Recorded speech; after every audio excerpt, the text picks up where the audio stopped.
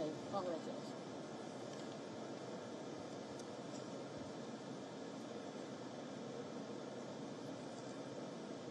Shri Sanjay Seth. Narendra Modi had sworn in 2014 and 2019. This is a cabinet that Narendra Modi is having to make accommodations in. But what is interesting is that the JDU and the TDP seem not to have bargained very hard for cabinet positions. Instead, what they seem to be gunning for are special packages and special status for their states. To what extent will that be given and what accommodations will be made on that front remains to be seen. Remember, Narendra Modi has, of course, been trying to run a very parsimonious government that is very, very aware of its budget deficits, and therefore it remains to be seen as to what sort of special allocations will be made for the state of Bihar, which is ruled at this moment by Nitish Kumar, and Andhra Pradesh, which is governed at this moment by Chandrababu Naidu, who of course wants to build a capital city that rivals something like Singapore. So the city of Amravati is under construction. It remains to be seen as to how much of the funds will of course flow from the centre to the city of Amravati, a whole new city that is being constructed to be the capital of Andhra Pradesh after Andhra Pradesh of course lost out on Hyderabad to Telangana.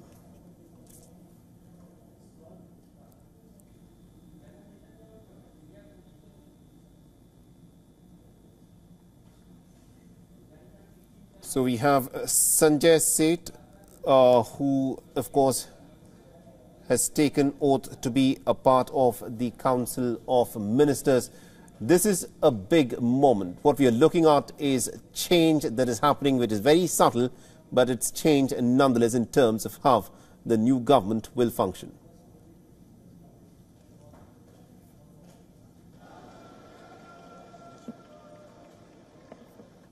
Hello?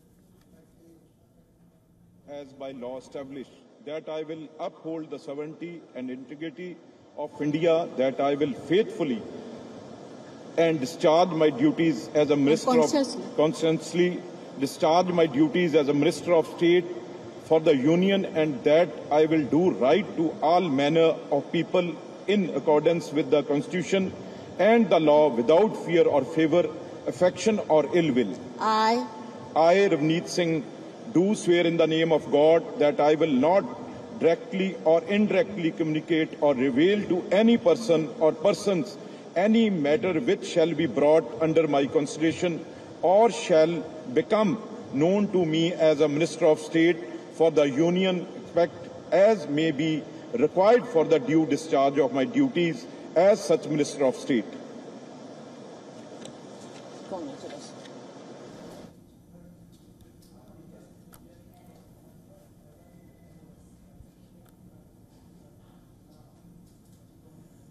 All right, so that is Ravneet Singh Bittu, who's now been sworn in, the 48-year-old who's been sworn in as a member of the Council of Ministers. He's, of course, won his seat from Ludhiana, and this is being touted as the an important seat which the Bharatiya Janata Party, of course, wants to put forth as their Punjab face as a part of its own Council of Ministers. This is the big balancing act which the government is, of course, playing here to try get everyone involved. कि मैं विधि द्वारा स्थापित भारत के संविधान के प्रति सच्ची श्रद्धा और निष्ठा रखूंगा। मैं भारत की प्रभुता और अखंडता अक्षुण्ण रखूंगा। मैं संघ के राज्य मंत्री के रूप में अपने कर्तव्यों का श्रद्धापूर्वक और शुद्ध अंतःकरण से निर्वहन करूंगा तथा मैं भय या पक्षपात, अनुराग या द्वेष के बिना सभी प्रकार के लोगों के प्रति संविधान और विधि के अनुसार न्याय करूंगा।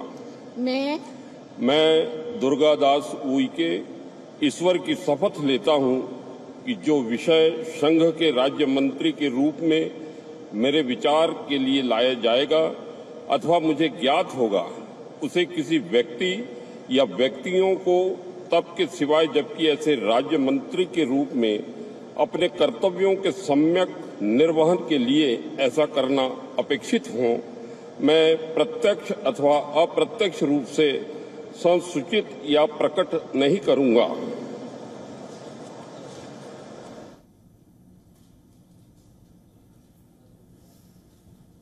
All right, so this of course is a ceremony that is continuing well after 2 long hours. Remember, it started at 7:15 p.m. It's almost 9:26 p.m. Indian Standard Time. 72 Council of Ministers have of course got to be sworn in this gargantuan Narendra Modi cabinet. And my colleague Siddharth MP is joining us with more details on what is happening in the cabinet.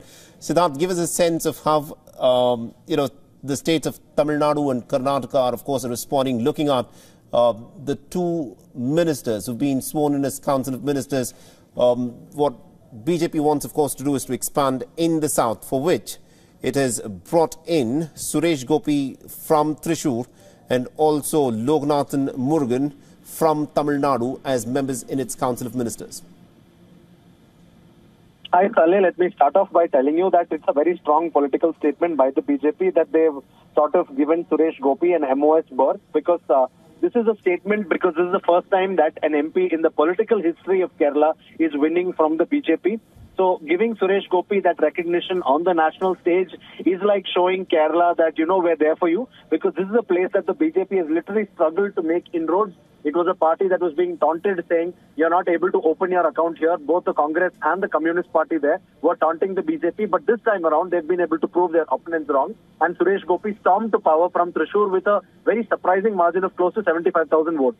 So this is what is being rewarded at this point in time. Suresh Gopi has spent about 8 years with the BJP. So earlier as well in 2019, he contested the Lok Sabha poll from Thrissur. There he came third at that time, but he was undeterred. He contested yet again. And this is the victory that is actually being rewarded by the BJP High Command, because Kerala is clearly on their radar. The party sees green shoots over there. It was in Trivandrum also that Shashi Tharoor won by a very small margin against Rajiv Chandrasekhar. Tharoor, of course, a veteran, and 3-time MP from there. Now he's won for the 4th time. So BJP clearly understands that with Rajiv Chandrasekhar also having come second there, this is a place where they clearly have, potential, immense potential for growth, at least in multiple constituencies, 2 or 3 of them.